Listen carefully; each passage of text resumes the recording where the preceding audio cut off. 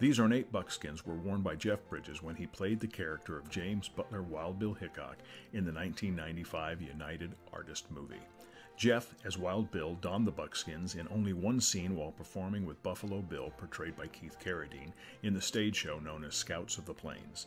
The buckskins are brain-tan deerskin, embellished with red, white, and blue embroidery, seed beads, golden flower studs, and red leather piping and long leather fringe. The buttons are elk antler bone, and both tunic and trousers are silk-lined. The buckskins were made for Jeff Bridges by the costuming company of Muto and Little, located in Burbank, California. Both garments are labeled and inside have JB written in black ink. Considering the buckskins are 25 years old, they're in excellent condition and showing only minor soiling at the trouser cuffs. The hat was made from blocks used for Jeff Bridges' Wild Bill's dramatic gray sombrero. The hat, now known as Aces and Eights, proved to be a star in its own right, becoming the key element in the United Artists movie posters. Famous hat maker for generations of Western movie stars, Eddie Barron, made this and many of the Western hats worn by the movie's lead actors.